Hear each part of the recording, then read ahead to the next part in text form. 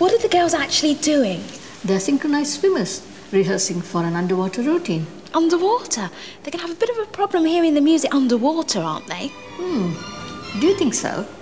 Think of particles in a liquid.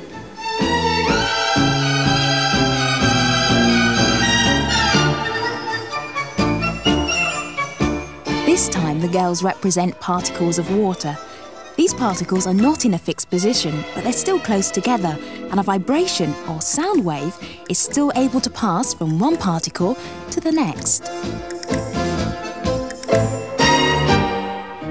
So sound should have no problem travelling through water. Let's see.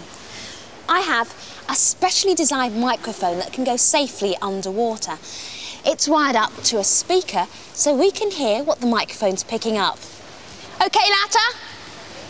Above the water, I can't hear the submarine's motors at all. But underwater, what happens? Will the microphone be able to pick up the sound? No problem.